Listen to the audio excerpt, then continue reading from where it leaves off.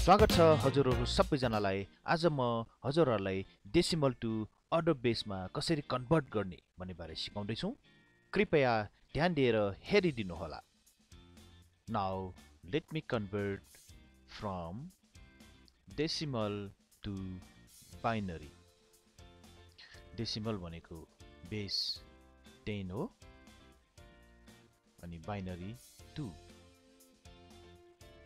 So कसरी convert गर्ने example आइज नि 27 बेस 10 भयो equals to what base 2। So यसमा यो डेसिमल भ्यालु 27 लाई जहिले पनि 2 ले डिभाइड गर्ने।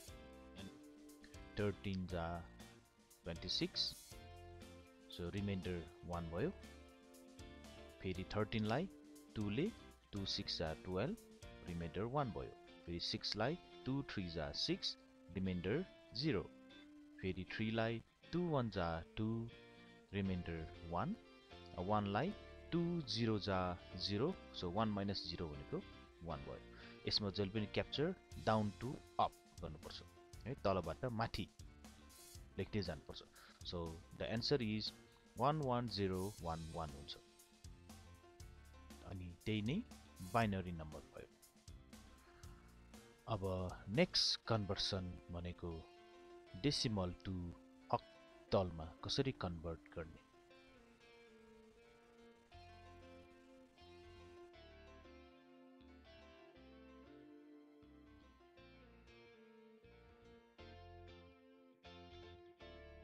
सो एक्जाम्पलको लागि 27 बेस 10 भयो।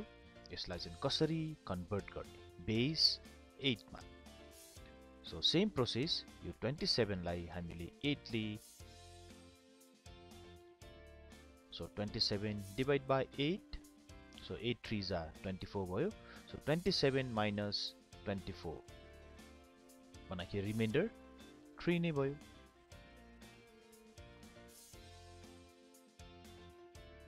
एट 0 जा 0 सो 3 माइनस 0 भनेको 3 नै भयो। सो यसमा पनि तलबाट माथि एन्सर्स लेख्ने down to up. So answer is 33 bracket base 8। आउनुस् अब डेसिमल टु हेक्साडेसिमलमा कसरी कन्भर्ट गर्ने त।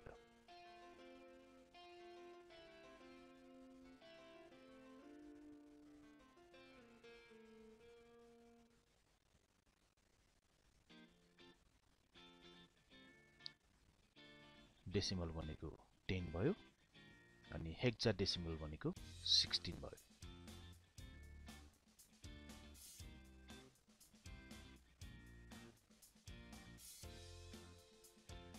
उदाहरणको लागि एउटा नम्बर दिउँ, सपोज 27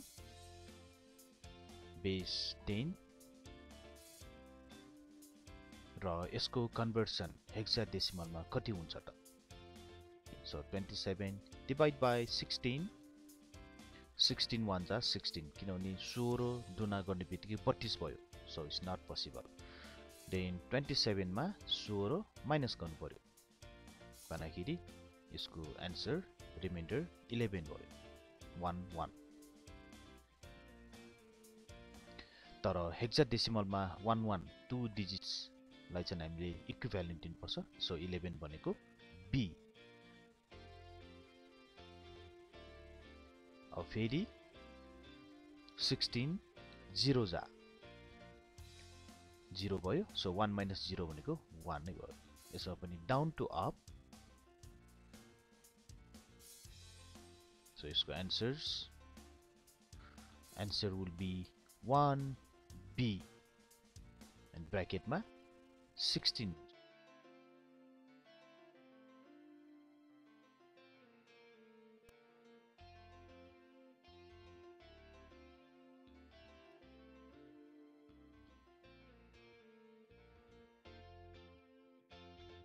अर्को दुईटा म सिकाउँदै छु, त्यो हो octal टु हेक्साडेसिमल।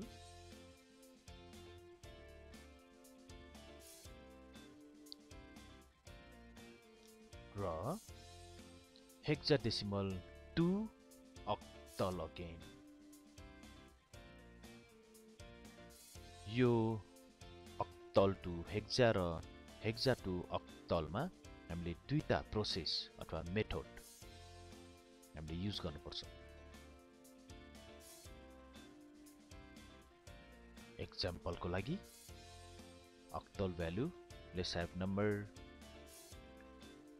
256 यो चाहिँ बेस 8 भयो।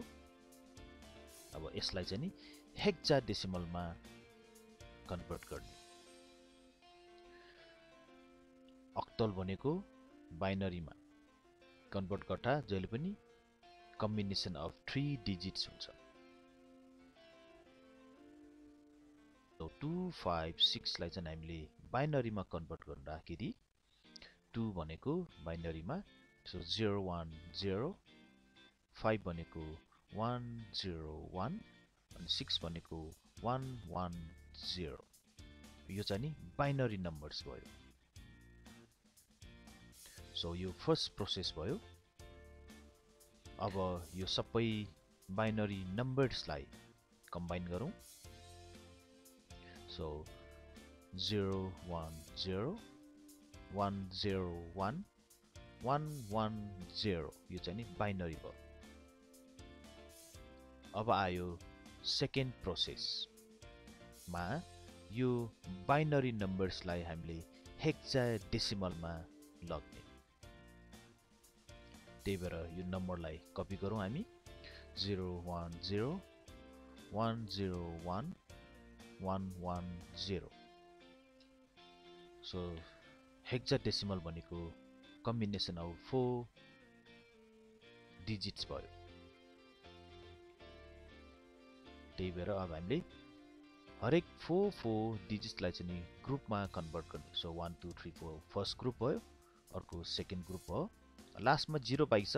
यसलाई पनि हामीले तीनटा 0 बनाएर 4 डिजिट बनाउन सक्छ। तर 0 भनेको इज नथिङ, अगाडि जति 0 आए पनि the value will be same.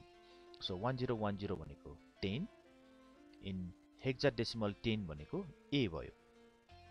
त्यसपछि 1110 त्यसलाई चाहिँ हामीले हेक्सामा कन्भर्ट गर्नु पर्यो। सो त्यो भनेको 14 भयो, 14। रफमा हामीले चाहिँ लेख्न सक्छौं 10 equals to A, 11 equals to B, 12 equals to C, 13 equals to D, 14 equals to E अनि 15 भनेको F। So A to F।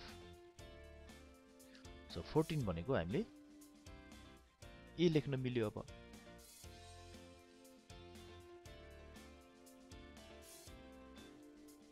So यसको चाहिँ फाइनल एन्सर भनेको AE अनि ब्र्याकेट बेस 16 लेख्नुपर्छ। अब फेरि हेक्साडेसिमल टु octal मा कन्भर्ट गरौँ। एक्जाम्पलको लागि ACDC यो चाहिँ नि बेस 16 भयो। अब यसलाई चाहिँ नि हामीले octal मा कसरी कन्भर्ट गर्ने मिन्स बेस 16 टु बेस 8 मा। सो फर्स्ट प्रोसेस हामीले यो ACDC लाई हामीले पहिला बाइनरी मा कन्भर्ट गर्ने। सो A भनेको 10 भयो,